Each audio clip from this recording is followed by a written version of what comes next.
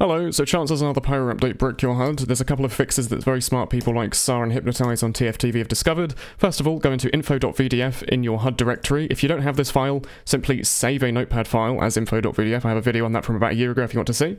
Anyway, change the UI version to 2. Valve added this to stop your HUD from auto-loading when you start up TF2 to, avoid crashes. Very good. So now you've loaded your HUD in properly, go into Resource and look for GameMenu.res and rename, delete, move, whatever, get rid of that. So now that won't load. Go into UI and find MainMenuOverride.res and rename, remove, etc. that file. That should fix it. If that doesn't fix it, it's probably something to do with your HUD animations file, which is found in scripts. If you're using HUD animations manifest like vhoofd, it will probably work fine. If not, I would recommend not worrying too hard about it because the fix is a little bit difficult. So I would recommend going into either Sar or Hypnotize's thread and downloading a new compatible HUD or going onto HUDs.tf. A bunch of stuff has been updated, so if you use anything on this list, anything at all, it's probably working. So that's what I'd recommend instead of, trying to fix it yourself. Just use one that already works. There's so many to choose from. Anyway, yeah, thank you very much for watching. If this does fix it, do let me know, and I will see you all next time. Goodbye.